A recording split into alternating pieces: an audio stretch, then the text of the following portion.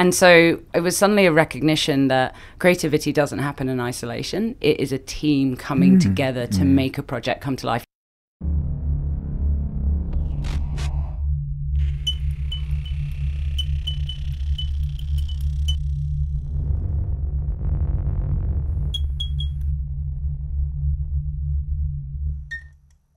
Welcome to the Startup Microdose. We are here with Pip Jamieson, Times 100 entrepreneur, founder of The Dots, and formerly pretty big deal on MTV Australia and New Zealand. But we would love to get into hearing your background because it's been quite an exciting one, and it didn't necessarily go sort of the straight trajectory you imagined. I understand you did economics, and then you went into the creative industries, and now you are really trying to change the way people work. So in your own words, where did it all begin? Yeah, it's been like I feel like I've had three lives, which is really weird. Yeah, it actually started because my dad was in the creative industry, so he was in the music industry, and I think there was like this expectation I'd go and become a creative, and so my way of being a rebel is I went and did economics and maths at university, because when your dad's quite rock and roll, that's as rebel as you can get. So yeah, I did economics and maths at Edinburgh, and then I joined the fast stream civil service. Wow. So I was an economic advisor. My first secondment was to the Home Office. I was an economic advisor to David Blunkett. And I kind of went into government with aspirations to change the world and realised that happens very slowly in government. We were just discussing that, actually. We were saying that entrepreneurship and technology is moving so fast now that it's so hard for the policymakers to keep up with what's going on. It's really, really difficult, actually. So you just didn't feel it had the impact? Nah, I mean, it was such a great learning curve, and I had an amazing, David Blunkett was incredible. I mean, you know, I learned a very valuable lesson that a disability really doesn't disadvantage someone, which was amazing. But at the same time, I'm just way too impatient. And I did have the creative bug. I had grown up around creatives, and suddenly I realised what corporate was actually like. And so, yeah, I jumped ship and I joined the Brit Awards and then MTV. And then I guess the rest was history. Well, because that was an interesting story as well. And we did some background reading, and you kind of kicked off the stuff for MTV over in Australia and New Zealand. It wasn't really that well established before, am I right? Yeah, so I started working at MTV in Australia, and I started working in their business strategy team because obviously my background was economics, but I then was part of the original digital team. So it was back, you know, when no one really knew what digital was. I mean, this is pre-MySpace, pre-Facebook, and you know. So we're trying to like work out what is this digital thing. Obviously Napster was huge back then. And I then did something really weird. I helped develop the business model to launch MTV and Nickelodeon into New Zealand. I then applied for the head of marketing role. I was 24. They ended up giving me the job. The next thing, I'm flying to New Zealand to launch a channel. There were 5 of us. What was the focus of the channel? It was MTV and Nickelodeon, but they'd never had an MTV or Nickelodeon in New Zealand. So it was like literally launching the channels in a new region. So it's a bit like running a startup, but for like a major international brand. Well, it's quite funny because my dad's Australian, and actually Australian pop culture is quite Americanized. Or when I went there in 2006, it really, I guess that must have been after your handiwork, but it did feel quite Americanized, and they were picking up a lot of their cultural influences from the TV they were picking up. Yeah, certainly if you look at any of the All Blacks production videos now in New Zealand, they're all super Americanized. They like all the American brands, clothing brands. And the rugby championship they have is Super 16 now, or how many teams they have, but that's quite like a sort of hyped up commercial feel, and they're all into their sort of Telstra sponsored this and stuff like that. It's quite an interesting change. Yeah, it was mental. It was so wonderful though, because it was like, you know, going into a whole new place, having to learn a whole new culture. I mean, what I did love about New Zealand, it was really creative, and also because there's less layers of bureaucracy, you could come up with like completely mental ideas and get them off the ground, which here in the UK is a little harder. I'll just leave them 13,000 miles away if they don't work out. Just never speak about it again. And was there an obstacle that you encountered there that led on into the loop? Yeah, I mean, like, firstly, I basically did a role in New Zealand and started a channel. They made me head of marketing. I'd never done marketing before in my life. And I literally read A Dummy's Guide to Marketing on the plane to New Zealand. I've still got the book with notes. And I think it taught me something really valuable, which was, one, you can learn any skill if you put your mind to it. I think the other thing it taught me was technology was moving so fast at the time. So Facebook had just like launched, and I suddenly was like, I didn't have a traditional marketing background, but that was massively advantageous. I can't even talk, but you know what I mean. Yeah.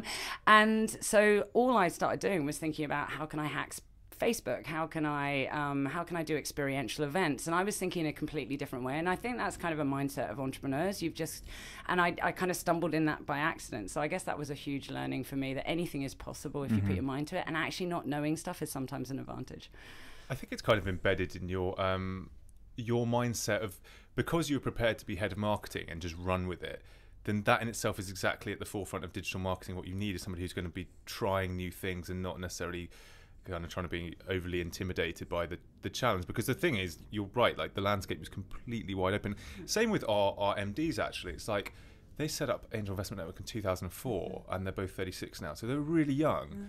And they just didn't see a reason why you couldn't match entrepreneurs and angel investors. And it's just like, well, there are all these financial services professionals who was like, that's not the way it's done. You need to come and see the corporate finance house. They just did it, and then they expanded, and it was like, well, yeah, sure. If they'd listened to people tell them not to, I don't think they would have got very far. It's that whole thing about jumping off the cliff and assembling the parachute or the ship on the way down. Yeah, exactly. It's a good way to force yourself to succeed, I think. Yeah, and it's also that you see a problem and you're like, how do I fix that problem? Which is a very entrepreneurial mindset. I didn't realise that at the time, but it was that like, okay, I've got to market MTV. I've got no budget. How am I going to actually do that? Oh, there's this digital thing that I could hack and try and work that out. And some of it will fail, some of it will succeed, but hey, who cares? And, we did mental things like, I did the first ever in-flight gig that was ever done in the world. So I convinced the head of Air New Zealand to give me an aeroplane for free. I gave half the aeroplane to competition winners. I then convinced Dizzy Rascal to fly from London to perform in flight from New Zealand, Auckland to Australia. Well, so when you say you convince, what's the pre-sale, or did you just do what entrepreneurs always do, which is you tell every party that the other party is involved? You say, "The Dizzy Rascal, Air New Zealand really want you to perform on the airline," and you go, "Dizzy Rascal's really keen to do a performance." That was it. That was the first time I realised the power of a brand. Like, because MTV as a brand, you kind of can knock on a lot of doors. I mean, for example, we didn't have a battery pack that was powerful enough on the plane to power a bass player or a bass speaker. And so we had to convince the Prime Minister of Australia at the time to lend us his battery pack, which was on his private jet. And it was mental. But at the same time, you could knock on a door saying, we're MTV, we're doing this really like amazing thing, which is an Australia-New Zealand thing, support it. And the next thing, like, the head of the Prime Minister's giving me like a battery pack. It was really weird. Yeah, thanks, I'll take good care of it for you. However one even does that, I don't know how this works. Yeah, that must have been quite a good lifestyle as well, because I know that the work-life balance in Australia is a little healthier. So you then decided to solve the creative problem that I assume you saw from trying to hire freelancers, which can be absolute bedlam for people, and also variable quality control.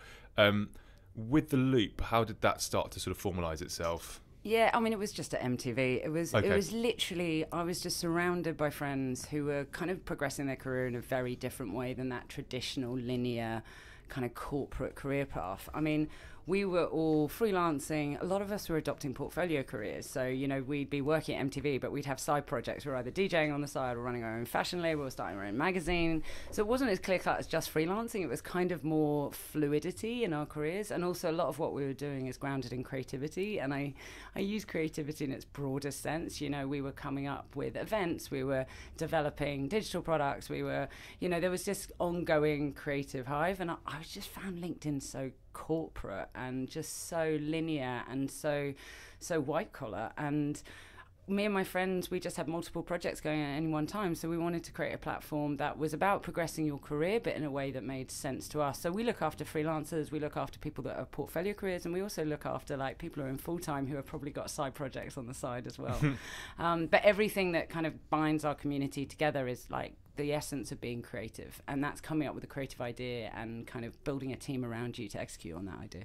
I think you're right, because I remember actually maybe 10 years ago, I felt really frustrated with the internet because it wasn't the visual web as people saw it today, and it was just like, there was all these static HTML pages around, or maybe I'm probably underserving it there, they were pretty good, but everything really wasn't placing an emphasis on kind of the visual navigation.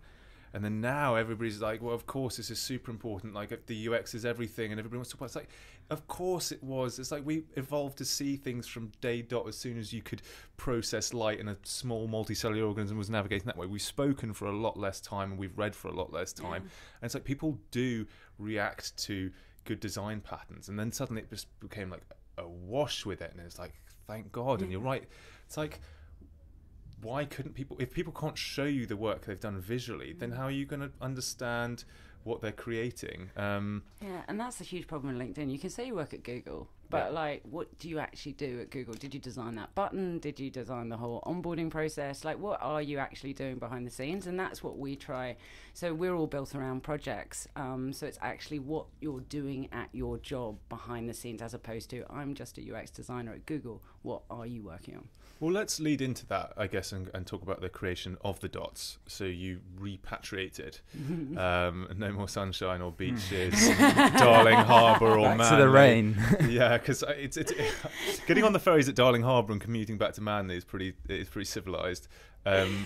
You came back, and I guess you were pretty keen to get implementing this idea straight away. Yeah, so I actually started the business on a boat. So the only way I could convince my husband, who's Welsh, who fell in love with Sydney, to move back to London was if we could live on a houseboat. So we live on a houseboat on the Regent's Canal. And yeah, I started the business there. And Ollie you lived on a houseboat. I did. Did you? Yeah. When I first moved to London, so in 2014, 3 months in a houseboat in Limehouse, and they were the worst 3 months of the year. It was November to January, and I was trying to find my way, trying to find a job. I was cold, miserable, suffering existential crisis after existential crisis. That's not the houseboat's fault. It's not the houseboat. That's not the houseboat. The houseboat can't deal with it. But you come back to this sort of dank existence with 2 minutes hot water. I'm sure your houseboat is a bit more comfortable than mine was. I'm actually very grateful to my friends who let me stay there. I remember actually going... it's not like, I can't remember where it is. It's somewhere out in East London, but there's this really awesome converted like 1950s. Like, it's not like a lifeboat, but it's a big iron one where they've got recording studio and stuff like that. And you've got like 2 recording studios in this this boat. We should try to do a podcast there one time. It'd be cool. But yeah, it's really cool. That was my own experience of a houseboat. So you managed to convince him to get on a houseboat with more than 2 minutes of hot water, I assume. Yeah, we're really lucky. The houseboat is amazing, and we've got 3 Wi-Fi lines going to the house because I actually started the dots on there, so we got 6 people on there. So yeah, the only challenge is like making phone calls. I have to lean out the hatch, so I have dropped 3 phones in the canal. So that's been really slightly dramatic, challenging. like a captain's phone to just dial out. And so how long have you lived there for now? So we've been there for 3 years. So I moved back, and so kind of the history of the dots is I started like a babysitter sister version of that in Australia, which I scaled into the biggest network in Australia. So we had about 67% of all the creative industries using the site. We had 11,000 clients. We were profitable. And is it still going now? Still going now. So my business partner, we realized right at the end of it all that he wanted a lifestyle business and I wanted global domination. So I ended up having to exit that business and I acquired the technology rights. I then started again here in London. A number of the team from my business in Australia actually relocated from Australia to London to help me start up again. So I went from startup to scale up back to startup again. I seed funded the business myself out of what I made in Australia. And then, scaled it off my boat. And, it was literally because I'd made it work in Australia. I knew it worked. I knew there was a need for it. And I also, creativity should be borderless. So the whole premise of just being in Australia didn't really sit with me. If you want, all our community want to work in Berlin or New York or, it's not about just being in one ecosystem. It's about that global opportunity. So that's kind of what I was passionate about. The UK market is a good starting point for it. Was it 76 billion annually? Yeah, I mean, UK, London is actually the biggest creator cluster in the world. So it's actually bigger than New York. I mean, there's more creators in the whole of the US, but we think about like clusters in terms of cities.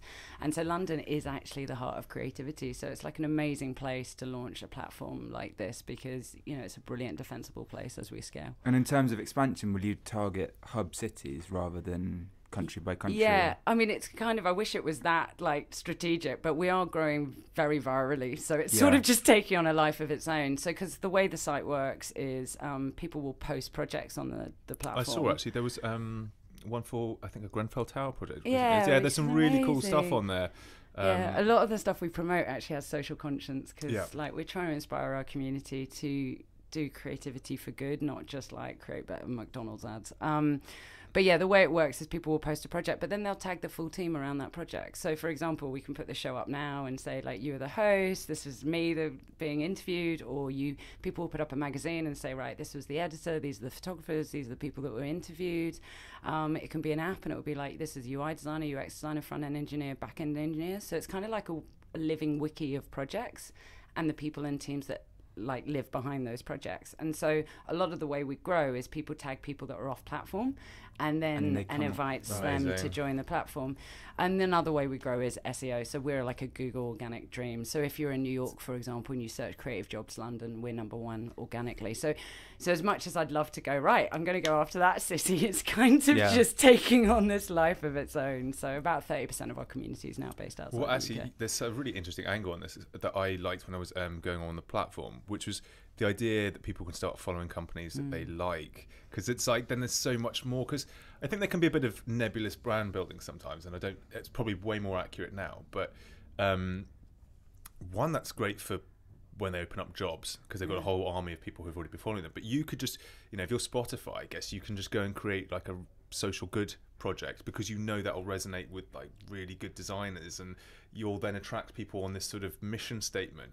I was reading a really good book about SpaceX the other night, and they've got a ridiculous sort of staff loyalty, despite not paying the same as some of the other high value Silicon Valley companies, because the mission statement and the I guess the banner head is such a greater good. Yeah. So people love it, and I think if brands on your platform can kind of show people that, it'll really help them attract the best talent, because it's only getting harder to hire and retain good talent. And I think creativity is given more reward now than it ever has been, because UX design's bigger than ever, and all these other things. So there's a massive skill shortage at the moment, and so brands are getting better at kind of building what they call their employer brand. And funnily enough, the reason I started being able to follow individual companies is because the best people tend to be in work, and so the best freelancers tend to have a steady list of clients. The best freelancers or the best full-timers tend to be actually happy where they are.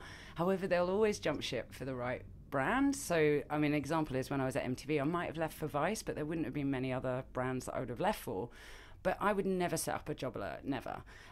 So I'd hear like 6 months down the track that Vice was hiring, and I'd be like, damn, I would have been so perfect for that job. So the way the site works is you can literally follow brands that you love, and so they might not have a relevant role for, say, if you love Spotify, who's on the dots, you can follow them. They might not have a relevant role for like a year, but the moment they have, you don't miss out on that opportunity. So that's kind of how that whole network. But then off the back of it, then they use it to, build their employer brand. And people are savvy these days. They want to actually have a job they love. Like, gone are the days where you just do what you do because you got to get money and have a Saturday off. You actually want to enjoy your life. And they also want to do plural careers. Yeah. So they want to do several jobs that they love, so it doesn't get stale and samey. Portfolio careers, freelancing. Passion projects, I think there's that whole like life is short. Why would you spend so much time in a job if you didn't love it? It's such a waste of a life. And our generation seems to be becoming a bit more experiential as well, which is to say that you kind of almost, if you do like work, you experience it. You're just there. Like, I don't think I ever get to a Sunday now and worry about what Monday will feel like, because I'm excited by what I'm doing. So I think that's probably what the co-working spaces are really trying to tap into at the moment, which is that you can kind of feel, it was quite interesting actually. Who are they? Sorry, Ministry of Sound are setting up a co-working space soon, which is quite interesting because they want to move into the idea that they can help the creative industry. But I think one of their floors is like called the Flat, and so it'll be being like almost like a New York style apartment where you can kind of go in. So it's like really your like home away from home type ethos that they're trying to build. So it's everybody's trying to sort of attack this. I know WeWork are sitting at the centre trying to make baby crashes or whatever. I do worry that gets taken too far sometimes and no one actually does any work. They're too busy playing table football and drinking beer. I mean, so there was brilliant research done that was actually like, people want, their companies to feel like family, or their teammates to feel like family now, and I think that's so true. And but it's funny, it's like there's like almost a move from ping pong tables to kitchens. It's so like, but it is a homework, and I bound up the stairs to work every day. I love it. I just it's Sundays I sleep. It's kind of the way it rolls. Has it exceeded your expectation? How much? I mean, I know you would have known from Australia that there was some kindling to the idea, and made sense if you come to the creative capital of the world that you're going to have a serious chance of making it go. But have you been surprised by the reception of the Dots? Pleasantly surprised? Because as far as we're concerned, and when we did the fundraising round for you, it's gone like the clappers. So have you been sort of positively encouraged? Yeah, I mean, it's mental watching the growth in comparison to what we had in Australia. It's mental to see the scale. I think what was really interesting as well is when we started here was the kind of adoption of the platform from the wider creative industries, not just the pure creatives. And it's one of the reasons we introduced team tagging, because we suddenly had all these amazing producers signing up, front-end engineers, account managers.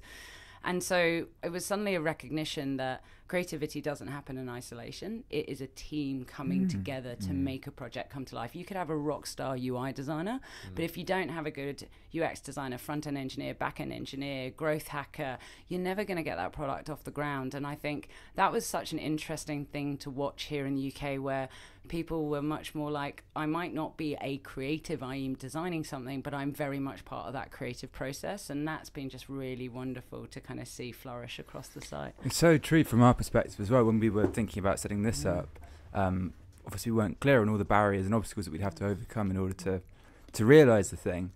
And now that we've got somewhere, we look back and realise that if Ed hadn't had Hannah, his friend at Entail, whose studio we're using now, then we probably wouldn't be here. Yeah, it's collaboration. It's contacts, collaboration, and but then suddenly that relies a bit on serendipity. So I guess we're sort of trying to automate serendipity so that those connections come closer together, so that you can find people. So yeah, I like that as well. But you're using technology for the purpose I think it was intended, which is the one thing that's funny to sort of hark back to LinkedIn is because I think of my role sitting somewhere between the army of entrepreneurs and the investors. You just get absolutely bombarded on LinkedIn, and it's not a particularly it's not a particularly flattering outreach most of the time. It's normally like, investors, can we get hold of investors? And it's just a bit of a strange relationship. It doesn't feel very collaborative. It's a bit more just like, you can now use this huge technology leverage, which is kind of exciting in a way, because if somebody really does put the effort into writing a good inbox message to me, for instance, I will respond. It's just by weight of numbers, it's hard to get through everything. So LinkedIn's kind of opened this idea to the fact that you can sort of throw a Hail Mary and you may get lucky. But I think it's also set false expectations about kind of how people deliver on that. Whereas I like the idea that if you're following somebody's project work, or kind of, it's a bit more collaborative. It's, as you say, I think it adds a human layer that LinkedIn doesn't sometimes. Yeah, there's two massive disadvantages with LinkedIn, and we just hired the 4th employee from LinkedIn. Did you? He's amazing. His name called Pat Trainer. He's been working with me for a year and a half as a consultant, but we just brought him on full time. And he was the 4th employee here in Europe, and he scaled the business to over 1,500 by the time he left. But what's been really interesting is a huge problem LinkedIn is having is a response rate on messages right now, which is almost destroying the business model, because if you can imagine you're getting bombarded all the time, what people are doing, and especially in the creative industries, they just turn off their notifications. And that means even if there is a brilliant client that's trying to get hold of someone, they're just not even knowing it's there. So actually what was interesting recently, Burberry, when we first brought them on about a year and a bit ago, they did a test where they emailed the same person on the Dots as on LinkedIn, and they were getting like a 95% response rate on the Dots, and their response rate on LinkedIn was like 19%. And that's because people are just so anesthetized to like the messaging, because it's so unregulated. And I guess the other huge problem with LinkedIn is they just don't have trust data, because what I mean by that is everyone just accepts every invite, and LinkedIn's like, oh, is that a close contact, is that a far contact? They're not really true connections. They're not really true connections. So from that, it's actually very hard for them to recommend people to network with other people, because they don't know if the system says you two should network, you might have actually never been connected. You've actually just accepted an invite. And that also is a huge challenge when it comes to hiring, because finding someone of skill, you can find a COO on LinkedIn, but can you trust them? And a lot of time you then hit up the connections in common. Can you recommend this person? I see you're connected. Most of the time they get back to you and they go, I have no idea who that person is. I just accepted their invite. I had exactly that this week. There was a young guy he had a really good CV, and he approached me for help, and I was like, actually, you know what? Yeah, I'll help him sort of look out for some VCs and stuff like that. And then he did exactly that. He goes, oh, I can see you know so-and-so. Please, can you put us in touch?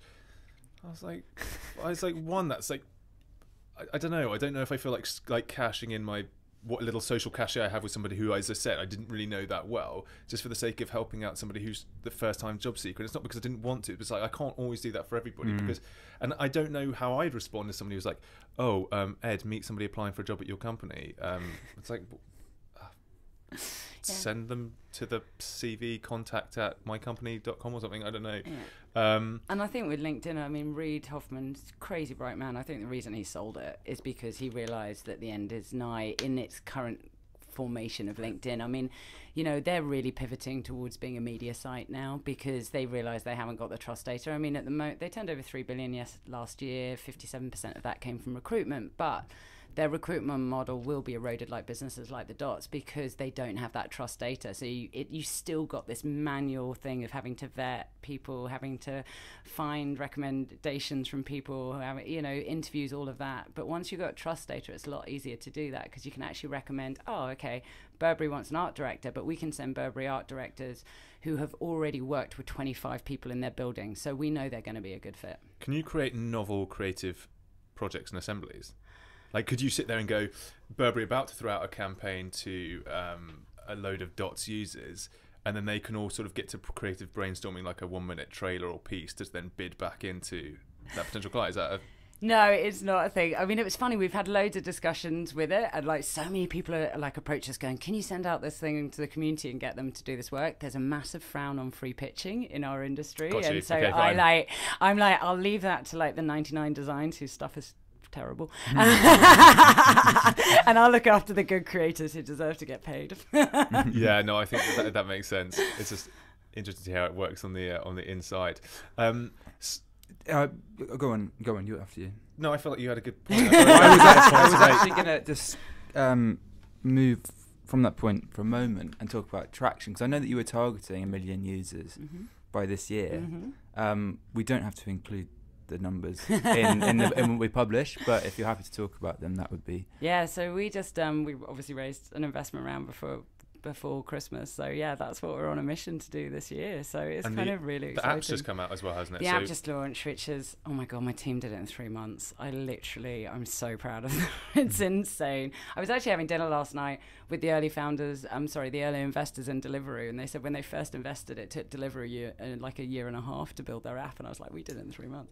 But yeah, the app's just launched. Is that due to the quality of the creative talent you have working on the app, or is that just because you cracked the whip something fierce? Maybe 3 months. They haven't slept for 3 months. Yeah. I think it's partly due to I mean, my team is insanely amazing. So, you know, I've just hired this guy called Dan Harvey, who used to be the head of UX at Sapient Nitro, and he was ECD at RGA, and then we hired this gorgeous designer called Joyce Lee from us too. So they were like top game, but also it's partly because we're built in React Native, which made like building an app just so much easier. I don't envy Deliveroo back then. Like React, the team just were right into their stride of being able to do that. So it was mental to see it kind of come to life. But the honest truth is, no one wants to apply for a job on their browser at work because their boss sees, so they want to see it. They want to do it on the bus or the train on their way to work. That's funny. Yeah, you don't think of like between their legs under the desk. Yeah, exactly.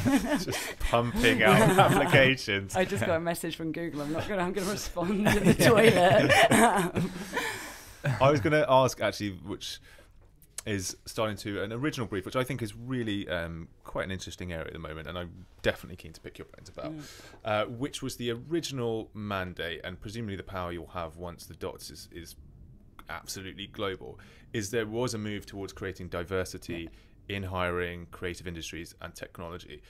How has that gone since you've set about that mission, and where can it be improved upon, and what's your end goal that you want for that? Yeah, I mean, I experienced firsthand at MTV how dangerous a non-creative team is, and how a non-diverse team, and how if everyone is from similar backgrounds, how you don't come up with different ideas. And you know, there's so much literature on how diversity is good for the bottom line of a business. Actually, recently there was research that diversity in teams actually leads to team happiness, so which I thought was lovely as well. It's not just about bottom line and how important it is for creativity. It actually leads to a more holistic team. But so a big part of what we do is helping our businesses connect with diverse talent. And actually, funnily enough, when I started the Dots, we had a male skew signing up. And so we made a rule that we have an in-house curation team where when we curate people on the site, it has to be over 50% female, only over 30% BAME, which is Black, Asian, minority ethnic.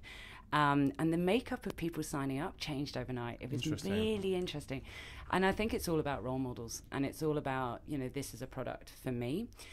And so, since then, 67% of the DOTS community is female. Over 31% is BAME, and over 16% is LGBT+. And I got a bit of shit for this. Can I swear? Sorry. Okay. Yeah. I'm a generous editor, or we can just keep it in because we're all adults here. Actively we're all encouraged. Yeah. I got a bit of trouble for this on Twitter, where someone was like, "That's not very diverse." But the honest truth is that LinkedIn skews the other way. Somebody said you're not diverse. Yeah. You got attacked for being too diverse. Too diverse. Yeah. Okay. So because we're too feminine, for example. Sorry, who was the? You do get trolls. It's that whole crazy thing. I think we're anticipating them when we release it. But for me, LinkedIn is a very masculine product. It is way more male than it is female. And so if I'm addressing the balance the other way, I'm really, really proud of that. And other stuff that we do is, so for International Women's Day last year, and we're about to do it on the 9th of March this year, we did a complete female takeover of the DOTS. So you only saw women on the DOTS. You only saw projects created by women or businesses run or managed by women. We did the same for Pride. So we did a whole LGBT takeover, and we just did the same for Black History Month. So it was a complete Black talent takeover. And it's really magic because there's so many unsung heroes who haven't had those opportunities handed to them that are just so talented and aren't getting their foot in the door. So by the curation, actually, it kind of hacks our algorithm as well. So I'm actually hacking towards diverse talent, which sometimes scares my CEO because he's like, "Are we going to get sued?" But I think that will be a problem when we're later down the track.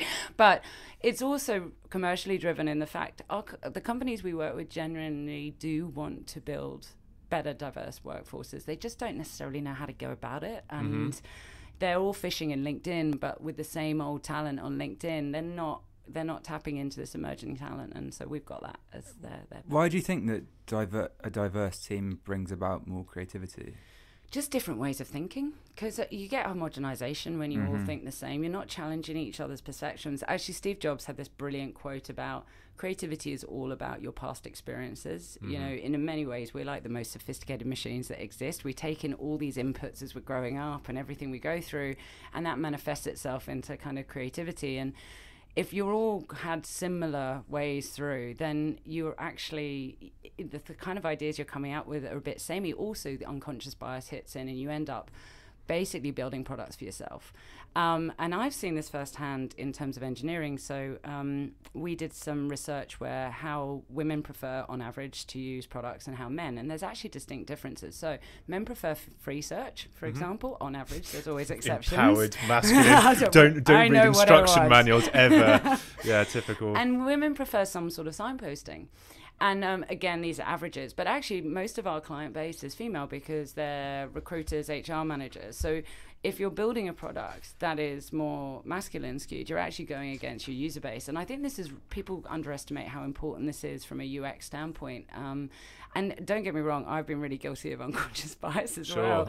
Like I've done things like, I remember, way back in the days, I did a newsletter and I sent it to my product manager and he was like, "Pip, you realize everyone in that newsletter is female?" And I'm like, oops. But that's me being unconscious. But we don't mean to be, but that's how it manifests. So having different ways of thinking, you then come to a holistic product that works for all different types of people instead of something that actually works for you. So it's the friction between opposing views that forms a sort of an amalgamation that is what creativity is. Exactly. We had a great guest on the other week, actually, Tim Armu, who's a really young guy. He's Ghanaian by origin, and he discussed really perfectly actually how he was choosing to address it and the biases that he faced, and it was just there was so much pride associated with sort of just addressing it but then taking it on, and he was just like, that's a challenge, and here I go and put my stamp out in the world, and I'm going to go with my viewpoint. And it's something that I think I take a lot of pride in my role at AIN. Is I think my opinion as the media never really always is trying to help pull people together. I think they sometimes thrive on the friction that they create. So there's this idea that you've kind of got investors on one side and entrepreneurs on the other side. And I love the fact that in the middle ground, you can get the capital to support the people with really great ideas who will create the diverse pools of talent around them, and it's like an exercise in redistribution. So if you are, let's say, working in a male-dominated insurance culture, but you want to be involved in supporting diversity, you can invest into startups, and then essentially that, you represent your team culture, you will continue to hire on that basis, and it's like that has like such a positive rippling effect. So I do sometimes get a bit annoyed when people go, oh, the bankers are this. It's like, you know what, they put a lot of money into you being able to create whatever you want to create. Basically, it's like it's up for grabs now more than it's ever been. Technology platforms like the Dots and actually Angel Investment Network do, they create this equality of opportunity. Yes, which is super important. Which is so important, because otherwise we're just squandering all this incredible talent that aren't getting their foot in the door. And you're so right. I mean, like, my whole career has been defined by amazing men actually pulling me up, and sort of mentors and investors and shareholders who I go to on a regular basis. Actually, it's funnily enough, it's harder to get a female mentor, not because they're not willing, but there's just less of us. Yeah. So, everyone's so time poor, and so, every female founder wants to go after Sherry Cootie or Marissa or whatever. It's always Sherry Cootie. But at the same time, like, she's one woman, and like, there's so many female founders coming through. So, I've been so supported by the shareholders I brought on, and I love that relationship. I mean, the last time we do shareholder updates every 2 months, I put in a whole list of clients I'm trying to get in front of, and about 60-70% I managed to get meetings with because of my shareholder base, and that's just amazing. And so I love that relationship. Well, because you've got John Hegarty on board. Yeah, I met John. He's like, I wanted to sort of give some outreach to him, because I met him, and he's like the Bill Nye of advertising. He came in this amazingly flamboyant suit. It was like he was just like a rock star like an old rock star of the ad industry, and just dressed amazingly and just eccentric, and so wonderful. Like, what's amazing about him, he's so creative, and obviously he's the founder of BBH, sold that, but also he's just so current and understood technology, and that's that mix of minds. And he's chairman of my board, and he's just this incredible, I mean, he manages to say in 5 words what it would take me about 10 minutes to explain. Well, that's actually quite interesting with the diversity of thought, I guess, because it's difficult. Diversity is a difficult topic, because you can sort of assign it by sight, which is, say, you make an assumption on somebody, and then is your kind of innate bias playing into what you're deciding that will appease them.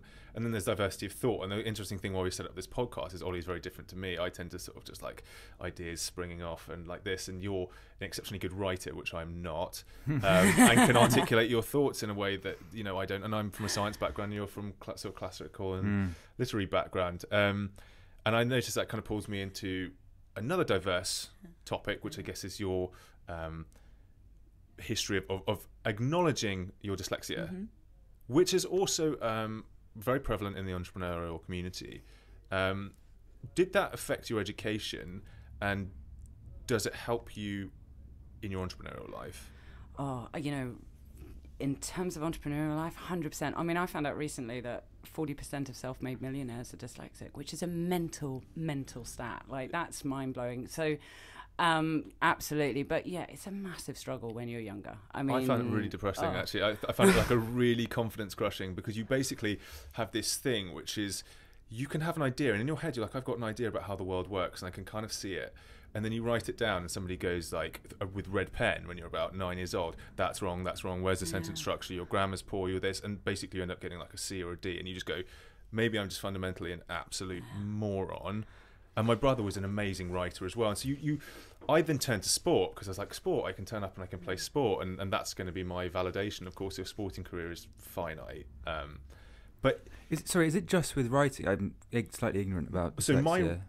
Correct me, I'd be quite interested to share experiences on this, but my writing, basically, how I will structure a sentence is, how does it sound when I speak? If I pause when I speak, it'll get a comma, and I try now, as an adult, to keep sentences short, so I don't need to worry about whether they're losing structure, and I try and keep paragraphs short, and basically everything's on email and not written anymore. So you can cheat away through it, and you just go, what's my objective? How do I keep this as short as possible? Grammar comes in the form of, I don't even know why you do a semicolon. Yeah, I mean, things like noun and verbs, they blow my mind. I don't, like, it's so weird. It's hard to explain, but the writing like you talk was the thing that changed it for me, because it was so weird at school. I just fell behind, and it was like one moment I was doing well, the next minute I was like bottom of the class, and I couldn't work it out. And what age were you when that happened? Because I had an age where I was about 6, 7. How about you? I would say I managed to muddle through to about 9 or 10, and then I started to get absolutely slammed for it. Yeah, I was 6 or 7. I mean, I could barely read till I was 11. I was so lucky though, because my mum was working for a charity at the time, and she was doing educational puppet shows teaching kids about disabilities and specifically cerebral palsy. And she went to a talk about dyslexia. So it was before dyslexia was really a thing. And so the teacher had been saying, oh, yeah, Pip's not that bright. And Mum was like, no, that is so not true. And then she heard about this thing called dyslexia. And then, oh, bless her, she worked so hard to kind of get me through it. So I had classes before school, at lunchtime. I had these ridiculous coloured glasses. Did you get the coloured glasses? No, I didn't. They were hideous. They were like NHS. Wow. These massive glasses with like pink perspex. They didn't help at all, because like dyslexia can be different to other things. Some people like the letters bounce off white pages, so the coloured glasses work. With me, I more see patterns, which sounds a bit more like your dyslexia. I see visuals and patterns more than I see. So I will, things like if a word is looking the same-ish, I will kind of just write it without really recognising it, because I kind of read a pattern. Do you get a thing as well when also you legitimately, you'll write a short paragraph and you go back and you read it and then you send it and then you reread it and you're like, why is that word in there? Why I literally don't remember writing that, and I've checked it like 2 times, and suddenly it doesn't. I'm now rereading it, doesn't make any sense. Yeah, things disappear. I mean, I've had to put. You probably saw in my email. I've had to put delightfully dyslexic typos on my signature, because I just can't. I can't get everything proofed. So it's like, just get it out. Were you both orally articulate when you were younger? Because you're both now.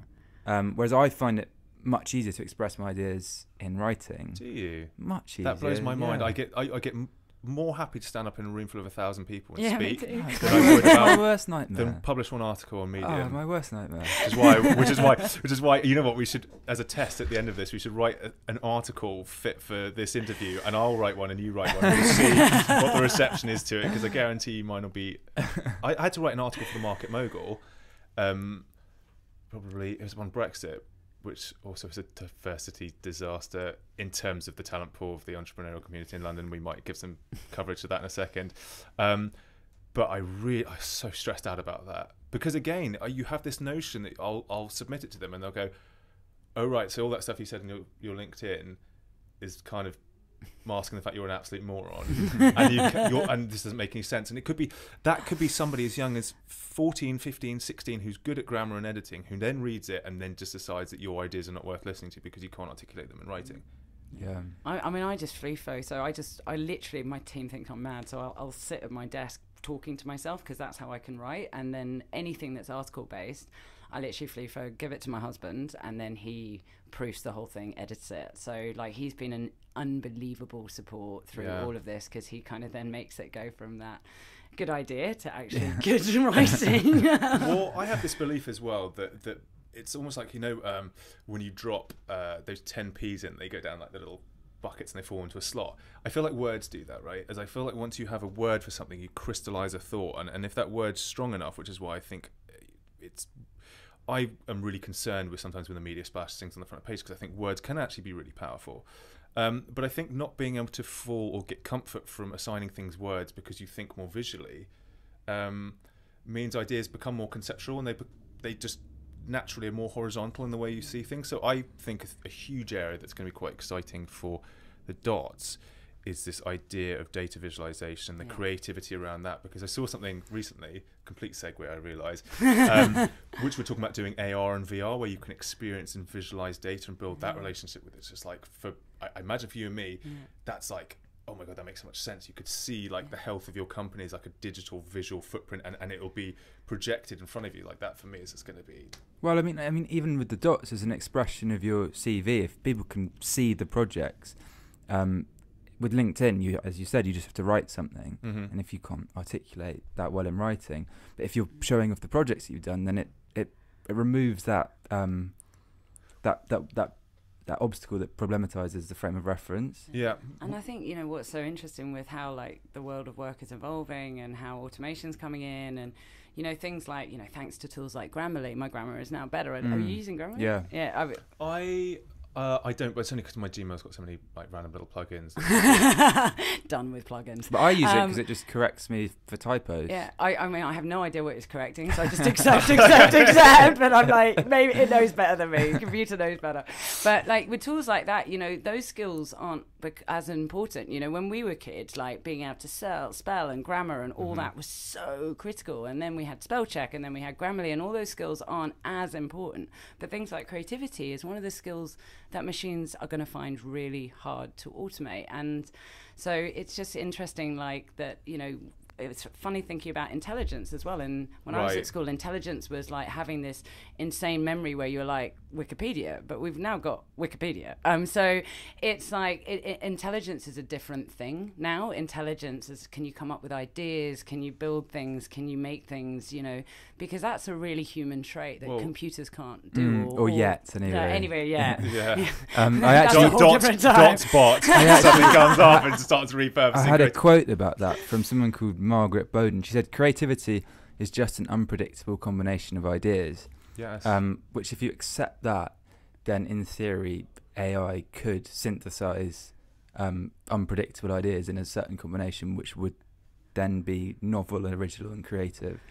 Which is a scary thought, and maybe a topic for another day. But I think what creativity can do is it's a little bit like a device that floats on the top of everything that's coming up underneath it. Because essentially all you're doing is because the brain is like this malleable layer of inputs. It doesn't necessarily have to be efficient. It doesn't necessarily have to be the best or you know, mathematically whatever. But it's like you take all the inputs that are your life and you repurpose them and you eject them out as like the Venn diagram of who you are.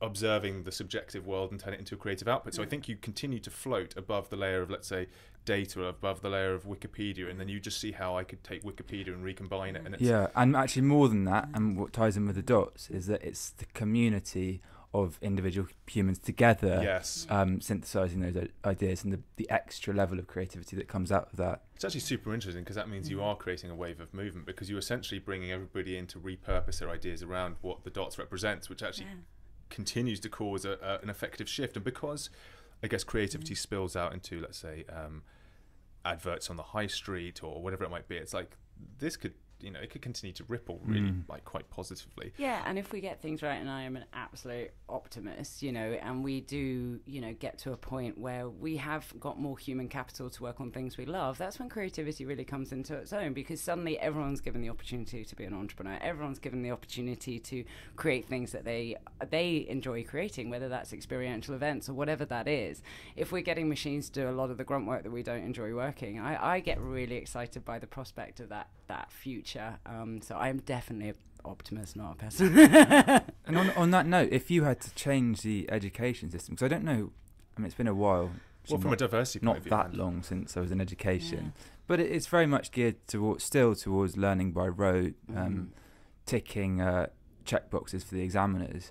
Do you think that there are skills that schools should be ingraining earlier? I'm a massive Ken Robinson fan, and if no one's ever watched his TED Talk, go online and watch that TED Talk. But you know, his whole principle is that creativity is as important as literacy, and it's so true, because creativity is the essence of coming up with ideas and building something. I mean, that's essentially it, and solving problems. And I think if we're not ingraining that in kids, that's not how the future's going to be. If we're just training them to be Wikipedias, we're just training them to be things that robots do better now.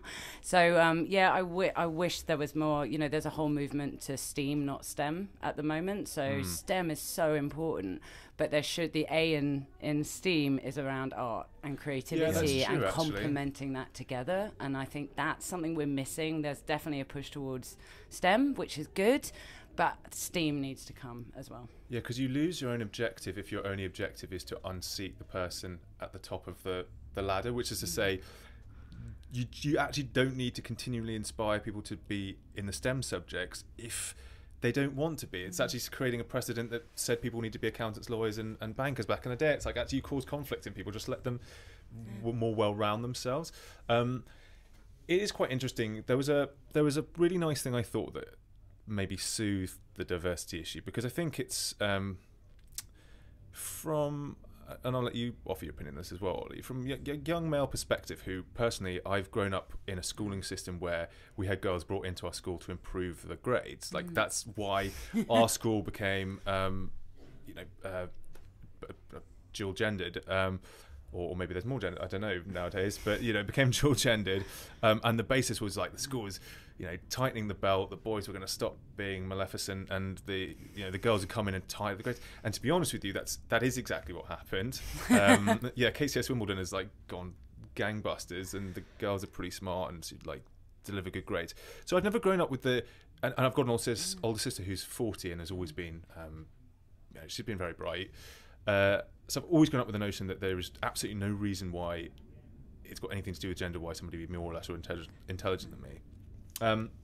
But I took some comfort from somebody saying, isn't it nice to think of every single human that's ever been born was born by a female, and probably 95% of all buildings that were built by male. And I was like, you know what, that's not an uncomfortable supposition, it's true. It's like, that's great. Everybody who's literally walking around the planet was born by a female, and it's like, that's a great thing. So we don't need to sort of homogenize, we need to respect each other for our own virtues. And Well, this is the whole thing about temperament. You mentioned earlier that you have a lot more women on the dots, and LinkedIn has a lot more men. And I wondered if that's a temperament thing, where women are more drawn towards creative areas and lines of work where they're not forced to do aggressive deal negotiation, the things that generally speaking on the broad spectrum of it, men are more temperamentally inclined towards. Yeah, I mean, it's such an interesting topic. So, I mean, there's been lots of research in Scandinavia and around those kind of unconscious bias that hid in when you're a child. So, for example, I mean, Scandinavia is amazing at very gender equality. But they did this research piece where they were in kindergartens and they filmed kindergarten teachers. And when the children were leaving, they let the boys go out and run, and they asked the girls to help tidy up. Wow. No, so there's these subtle cues that kick in right from when we come into existence that kind of start. So it does lead us into different career types. I actually define my career because my dad never treated me like a girl or a boy. Like, my dad was like, literally, I was his child. He used to take me to the office. And I think, my gumption and my entrepreneurship and everything I've succeeded, which in many ways are masculine traits, is because I was just able to be myself. Yeah. And I wasn't stereotyped into being a girl or a guy. So I think it's actually not about, it's more the whole kind of thing that's going on right now. I think it's more just about equality of opportunities and letting people be who they were. If you want to be a carer and you're a man, brilliant. If you want to be a stay-at-home dad and you're a man, brilliant. But the problem is right now is there's also like if you're the stay-at-home dad, you're a bit of a wimp, and it's just stigma there, and that's bollocks. I think every human should be able to be exactly who they are, and I think the problem is there's so much bias that happens when we're young that manifests itself in different ways. Because I actually think from the guy's lens of reality, I actually have a lot of respect for stay-at-home dads, because I actually think it's in some ways easier just to throw yourself into your work, never see your family, beat your chest and go out and compete and sort of get your validation symbols. They'll have an existential crisis when they retire and nobody cares about who you are anymore. Because I think actually staying at home could be deeply unrewarding. And like I've know a couple of guys who do it, and actually I have to say it's completely changed my perspective on it. I don't know if I'd have the substance to be particularly good at that, actually. And I'm not saying I'd be good at nailing my career, that's still to be defined. But do you know what I mean? It's like I would seriously think about the merits of that, and I respect anybody who can do it, because children are hard work and they do not stop, and they stop you being able to express yourself that often. Exactly. And there's some people who just love children, and that's their cold nurturing, but that can be a male or a female trait. And my husband's dad's pretty ill at the moment, and he's got an amazing male carer, and this guy's amazing. And I think it's just that kind of, every human should be given the opportunity to be who they want to be without all the biases and the kind of, you shouldn't be a stay-at-home dad sort of things kicking in. And I think it's just all about equality of opportunity, and that doesn't kind of exist at the moment. Or it's getting better. I think it is getting better. Yeah. We're coming up towards 3:00, so I'm slightly conscious of your time. Did you get a chance to think about a startup book you'd recommend most? Yeah, my gosh, I read so much, but I don't read physically because I can't. Yeah, it's hard. Right? Yeah. Although, actually, for anybody who is dyslexic, speeding up audiobooks, I found is really good. Oh yeah, well, I'm an Audible junkie, so that is where I live. So I'm the weird person that cycles to work with a speaker on the front of my bike, listening to work. I've never seen. I've never seen anybody do that. You are the weird person. I am the weird one. So I've read I read a book a week, but I think one that I've been recommending a lot to startup founders, but also to my team as well, is a book called Getting to Yes, and it's about negotiation. And I think when you are starting a business, a lot of what you do is negotiating. When you're building a team, a lot of what you're doing is negotiating. And when teams are interacting together, a lot of what they're having to do is negotiate. And I think that old school way of I want this, you want that, and whoever's the strongest wins just doesn't work. And Getting to Yes was developed by Harvard Business School, and it's about really understanding the other person's perspective and vice versa, so that you can come up with a better solution. And I just found it a really, really useful book whenever I've had to negotiate anything. So. And who is that by? I have no idea. I'm dyslexic. We shit at that kind of stuff. You heard it between the traffic lights. It's not the Entail software allows us to link to it, so we'll look it up. I actually have a book to recommend to you as a fellow houseboater. Amazing. It's a novel called Offshore by Penelope Fitzgerald. Amazing. And it's 60s London, the eccentric micro-existence of people living on houseboats. Oh my god, I love that. Okay. And I'll be it's a listening fun little to it read. on my bike on the way to work, and people are like, what are a you fun little listening listen. And so the tool you couldn't live without is probably Audible. It is Audible. Yeah. That's so funny. That's exactly right. Because it works. One thing that happens, apart from, and I think maybe we're both guilty of this, if you listen to audiobooks at 1.5 times speed too often, you end up thinking that the rest of the world starts speaking at that speed. So you're like, blah, blah, blah, blah. Which is quite maddening. But it makes you, because the words go a little faster than you're comfortable listening to, you have to actively listen, because otherwise you're not going to hear it. So you actually are paying attention to the book way more like acutely than if it plays at normal speed, because then it kind of feels like it's storytelling. Right. Yeah. So it kind of energizes you. You're like, have you ever found you then try and interact with someone and you're speaking too fast? Or they're speaking too slow. They're like, it's like, speed up. I think a lot of people listen to the Sam Harris podcast on 1.5 because he speaks quite slowly. But that's always been given. I also realise you haven't got much time, so I'll speak even faster. No, I won't. But there's this idea that there's a weight of authority to speaking slowly, and it unfortunately it does work. You watch a talk and suddenly it's like somebody speaks and says one word poignantly, and it does have authority, but it's just at the same time it's like, speed up. I started doing it at meetings when I couldn't get my voice heard. I just actually lowered the register and slowed down, and suddenly people who were talking over me before would just... It works. By the way, that is such a good tip. I mean, like, there is a brilliant one of my team does the same, and like everyone like leans in to listen, and it's like, whoa, that's good. Yeah. It creates a black more. hole, though, doesn't it? It creates a sinking point, and the energy just goes towards you. It's pretty effective.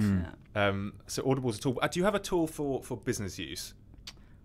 So you're like, so let's say like a Gmail hack or a particular marketing stack tool. What? I never like getting wedded to individual tools because we're forever evolving tools. So recently I love Rice, which is so it's a way to prioritize the features that we build on the dots. We used to do effort impact graphs, but the problem with effort impact is everyone, when they've got a good idea, goes, it's going to be high impact, it's and great, no effort, all that.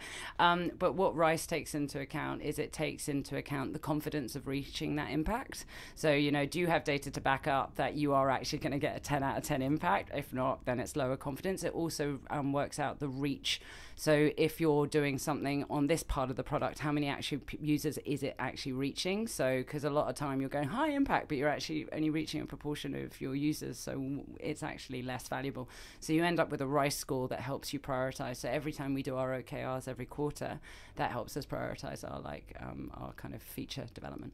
Okay, cool. I think you can round things off now. Yes, right. The last thing we like to ask, the idea that we have this captivated audience, or like, I think this probably fits well with the dots, that networks of people can help facilitate things. So what we try and leave this episode with is, if somebody was listening and could potentially help you on your mission to bring the dots into a worldwide phenom. Or a diversity thing. Actually, yeah, what is... that's a good point. What is the one thing that somebody who is listening or picks this up could actually help you with, whether it be a mission statement or your company statement? Oh gosh, that's a brilliant question. I'd say right now it's getting in front of companies. So we've got 6,000 brands on the site, but we're always, so if you work at a company and you're looking for amazing talent, just tell your boss about us. That would be brilliant. Email me. It's actually free to post freelance jobs, so you can give us a whirl with freelance jobs, and then if you like it, you can come back to us and talk about other packages. And yeah. What was the other question? I think I can answer the other one, because you had you spoke about the CES conference not having enough female representation. So maybe if people can spread, I guess, more female tech talks, speakers, book more. Yeah, I just did a list actually of 50 female speakers. I saw them. It's an awesome one. Who, and, I find her name. She did a bionics company or something. Oh my gosh, Samantha Payne. Oh my gosh, Bionics. she's amazing. Let's get her on the podcast. If you could get on the podcast, seriously, if I can ask I will. it's so cool. Her robotics work is just unbelievable. And it was basically off the back of last year. I spoke at so many events, and a lot of the time I was a token woman, which I'm really happy to be, because I think it's really important for us to kind of show up. But I just was also then heard all these amazing women speak, and I was like, I just need to get these women into more talks. And so, yeah, if you're organising an event, just make sure it's diverse. Go and hit that list and just hit up all the amazing women. We'll share that on Intel as well, actually, because then that gives much more coverage to those speakers. Plus, also, I'd love to have, particularly Samantha on the podcast, because that's bloody cool. She is so amazing. Really, I mean, the arms that she's building for children is just, anyway, fangirl. It kind of makes you tingle with excitement. Yeah, thank you so much for coming on. It's been really, really good fun. Amazing. And, I'm super excited to see where the Dots goes in the future, because we are hoping to help you out.